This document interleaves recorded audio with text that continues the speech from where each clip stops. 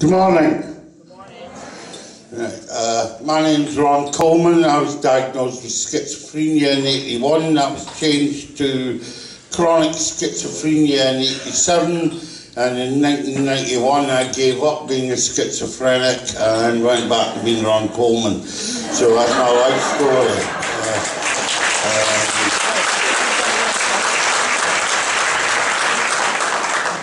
I don't believe that schizophrenia or any of the major mental illness is a lifelong condition. I see people recover all the time. Depends on how you define recovery. I tend to talk about living in recovery rather than being recovered. When you recover, there are consequences.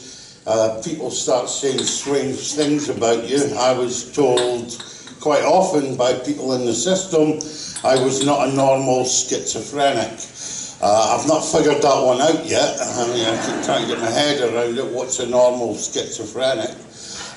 Then people would say, yeah, well, you were never really schizophrenic, which seems to be one of the favourite ones. You know, even though they treated you as a schizophrenic for 13 years, it seems they can change their mind any time they like.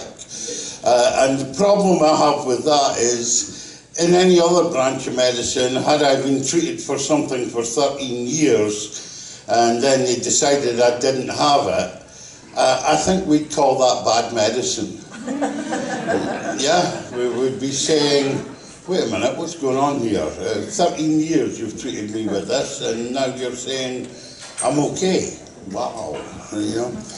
And the other problem I have with this idea that people can't recover is, well, what are we doing then? I thought we called it mental health, not mental illness. And this idea that if people can't recover, then we don't have a health service, we have an illness service. So I think it's time for us to change that and start thinking about the realities of recovery. Because we see voice hearing as something that should be stopped. And yet voice hearers will tell you, as they work through their voice hearing experience, that the voices merely give us a message that there is a problem. Voices aren't the problem, it's a message.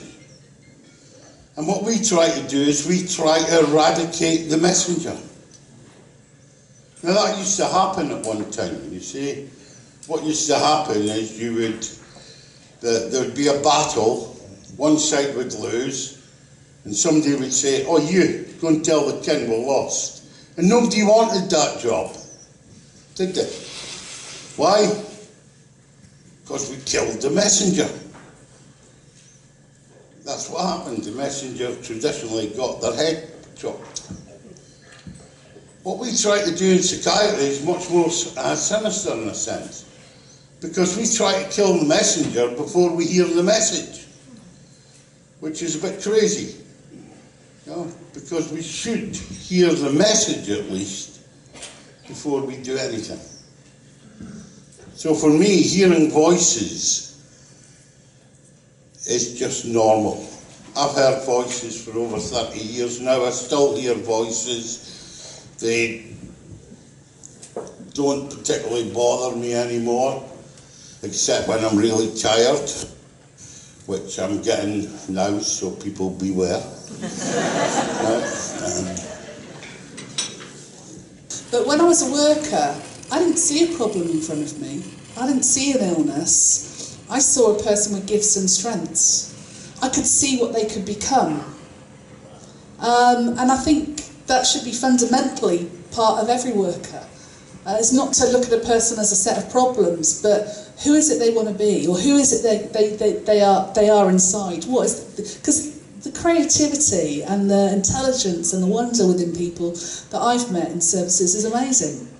And if we work with that, people move, shift. They just need even simple things like saying to a voice hearer, do you know you are absolutely amazing? You have had a voice telling you to kill yourself. 100 times a day, every day for the last 20 years, and you are still here. Do you know how strong you must be? Do you know how capable you must be that for 20 years you have made a choice every day to ignore that voice? See, we have this sort of view that people who are in our system are sick and weak and feeble and unable to do things. But you lot experienced these voices for 2 minutes earlier. And many of you sort of like thought at the end of that 2 minutes, wow, I don't want to cope with that. But imagine 10 voices every day and saying really horrible things. And those people are still standing. They're still wanting to live. They may at times feel suicidal, but that life force is still very much inside, wanting to move forward. And that's what we need to be capturing. Not the illness or the diagnosis, but that life force, that will, that strength, that ability within people. It may be a bit stagnant at that moment in time, but it's there. That's what we should be drawing out and working with.